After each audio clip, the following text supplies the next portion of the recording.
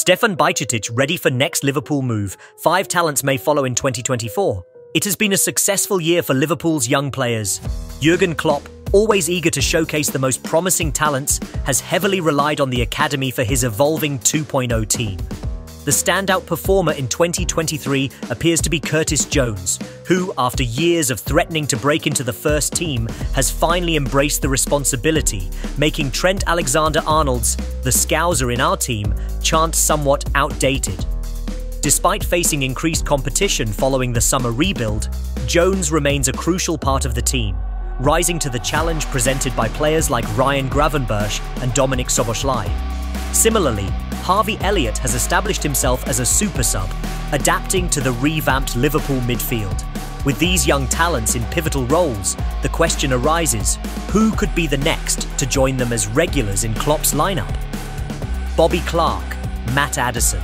The clear choice would be Ben Doak, and I'm particularly eager to see Kaidi Gordon again. However, my preference is for Bobby Clark. He embodies the type of silky, skillful midfielder I enjoy watching, with his balance and poise making him an excellent fit as an attacking number 8. Breaking into the Liverpool midfield is challenging, and a loan deal could be beneficial, but Clark remains one to keep an eye on. His recent contract extension suggests confidence in his potential, but a loan stint might also prove advantageous. Luke Chambers falls into a similar category, highly talented, and being a left-footed defender, a quality Liverpool might currently lack. A year ago, I would have considered him ahead of Jarell Quansah in terms of development, indicating Chambers' potential.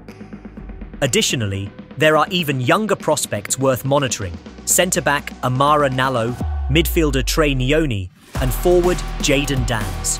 All 3 should be setting their sights on U21's football and training with the senior team.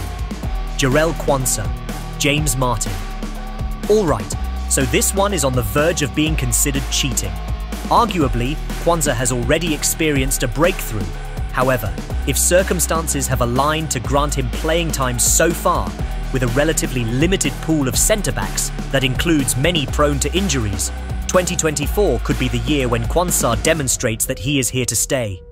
We haven't heard much about Reece Williams or even Nat Phillips lately, and the 20-year-old will be eager to prove that he is not following in their footsteps. Unlike those two who were heroic in 2021, Quansah seems like a natural fit for Liverpool's preferred style of play.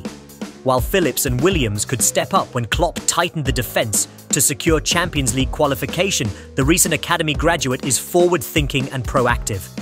An answer that may seem obvious, but let's not overlook Stefan Bajčetić, James Findlater.